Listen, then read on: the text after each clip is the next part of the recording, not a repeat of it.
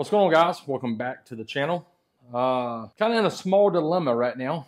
On today's video, I want to get the charger mounted and the charger accessories mounted on the golf cart. I've been back and forth on where to put the charger. The Roypow charger is IP66 rated, I think, so it's splash proof, but it's not, submersible, which is, I think it's just about the same as all the other marine grade or IP66 or sealed golf cart chargers on the market. When I had these bodies painted, I got the front of the body fully shaved, okay? No more F&R switch on the front of the body and no more charging receptacle either. So the front of this body is fully shaved. I don't want to drill any holes in this body here for a charged receptacle. I want to keep it just nice and clean. And I guess, that has made the challenge for this right here a little bit more difficult. And it's not just because of mounting the charger, but there's not much storage on this golf cart at all. I got my trunk. I got my left-hand side or my driver's side battery compartment. I have my passenger side battery compartment. But my front cubbies, they're going to be covered up with a dash. I don't even have cup holders. These are my cup holders right here. And I kind of want to keep some room inside of the battery compartment area stock in case we think of something else later. I said, I think in the last video, I would love to run cooler over there. If I run a 12-volt battery in here, the 12-volt lithium battery in here, I'm going to be even more cramped for space. And right now, I could use all the space that I could get my hands on. So I've been back and forth. Should I put a 12-volt battery in here, or should I just put a 12-volt or a 72 to 12-volt reducer in here? I am back and forth on so many things. And the charging system for today's video, we're going to simplify it because I was going over the top with some things that I haven't really seen on a golf cart yet.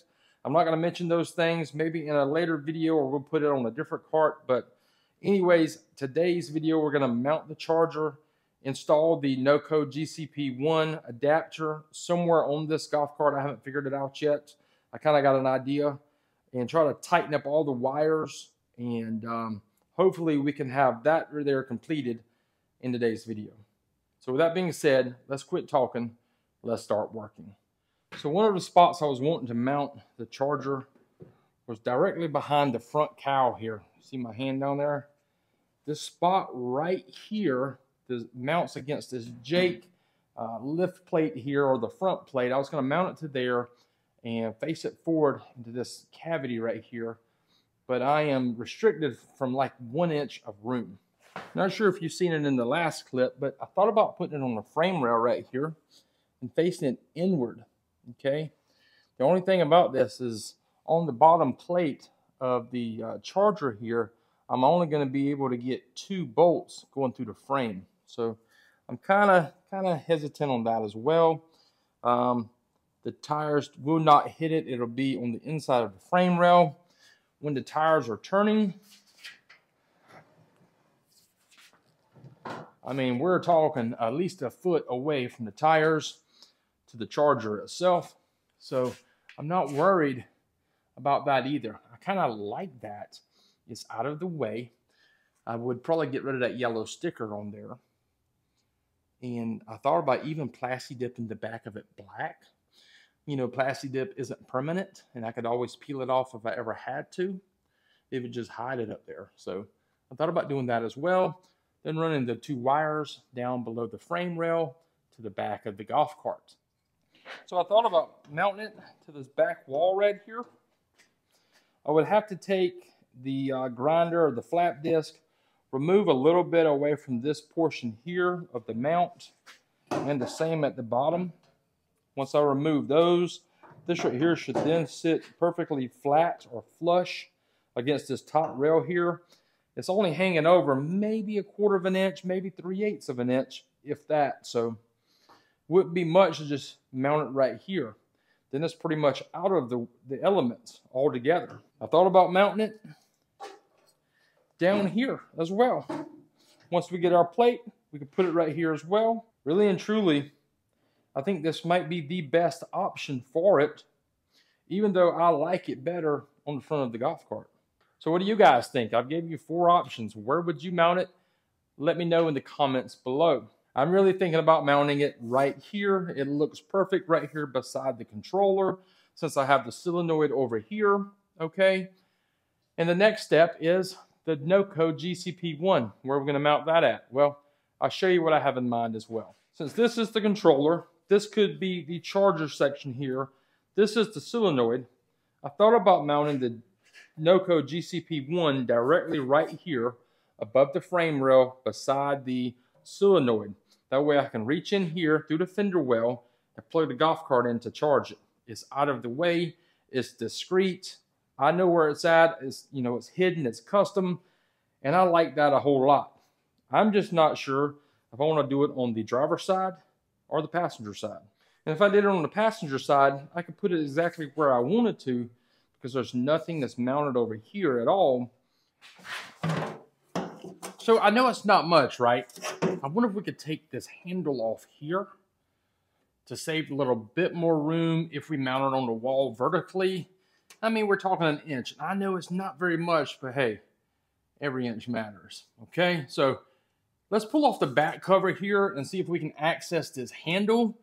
It'd be sweet if we could and just go ahead and remove it. We really don't need it. So we got 12 Phillip head bolts, it looks like here, or very tiny screws.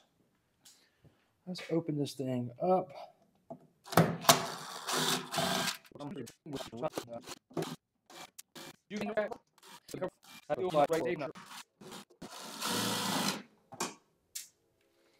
All right, let's see. Check that out. What a score! Check that out. Man, I've hit it big. 20, 40, 60, 80, 100, 20, 40, 50, 65, 60, $167, y'all. Oh my God, yes, I'm rich. I mean, Roypow, I might take the battery apart next to see if there's any money in there. I don't know what to do. Look at all that money I got, y'all. We just gotta make it rain up in this mother. No, but seriously, that was a stupid bit. I took it off. You can't access the handles in here, and you do have a waterproof gasket, so that's pretty cool. Now, we're gonna reassemble this thing back for like the 3rd time, and put it back together. When you're reassembling it, you have 2 small holes, one in the bottom left, one in the top right corner, and you have guide pins down there as well. So they're just gonna fall directly in place,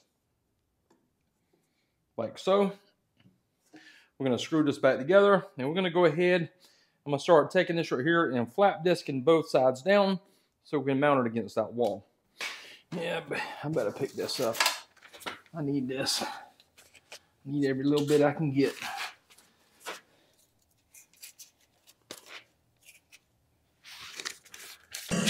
That's it, boy. Get in there nice and deep like. That's not good.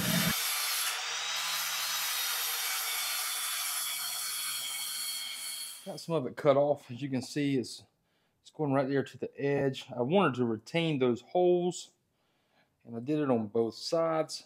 So that's better than $167 right there, boys. Hold it in place, mark it, drill the holes, and we're gonna mount it.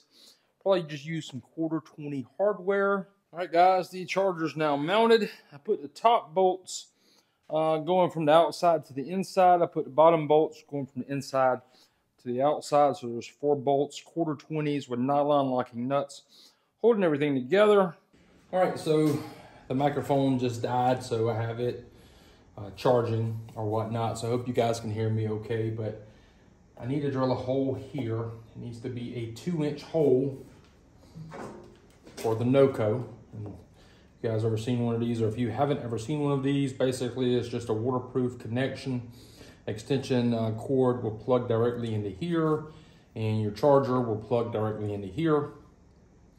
You know, you got a waterproof cover. People use these on like automobiles and all kinds of things. So after thinking about that real quick, that's right, I could do it over here directly in the middle, and I could probably gain access from it straight through the tower, so I'm gonna have to come out here to the angle and doing it.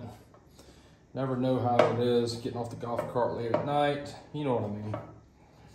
So I think that's what we're gonna do.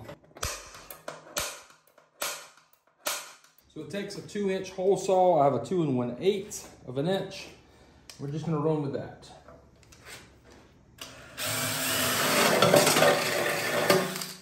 There we go. Be sure to get the coupon out the hole. There we go. That's what it's gonna look like right there. We're gonna pop 3. It comes with 3 screws. I think we'll probably just use those screws to put in there, kind of like a metal screw. That doesn't look too bad, and it's hidden as well. All right, these are the 3 screws that's provided with a NOCO.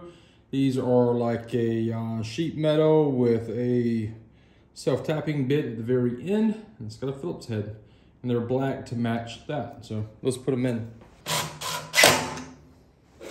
There it is. It's mounted. I think it looks pretty good. What you guys think?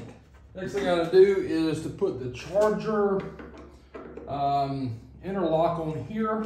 This is what I'm talking about here. It connects to the charger, snaps into place. It's got ring terminals on both ends. I ran the charger wire and the receptacle wire over. I was wanting to run them down like over on this back side back here, but this old battery cross member or cross beam is in the way. I was going to pull these up in a different video, but I'm gonna go ahead and pull this one up now. I hope it don't give me any problems.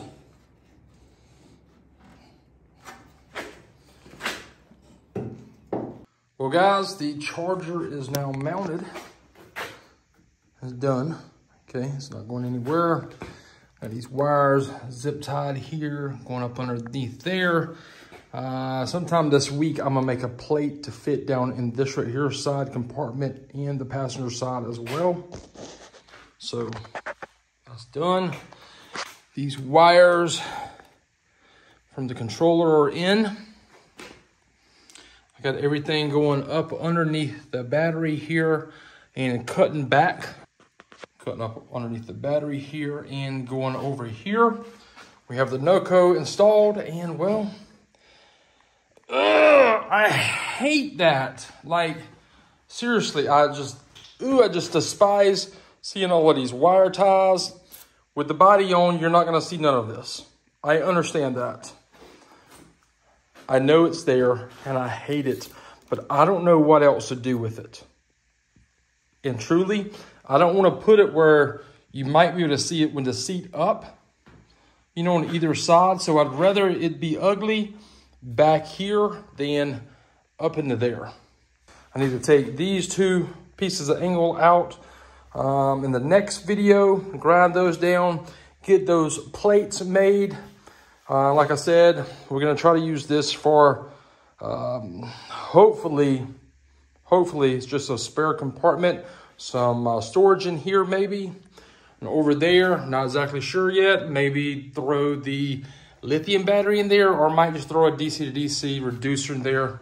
Not exactly sure yet, but I feel like we're just cramming it all in here.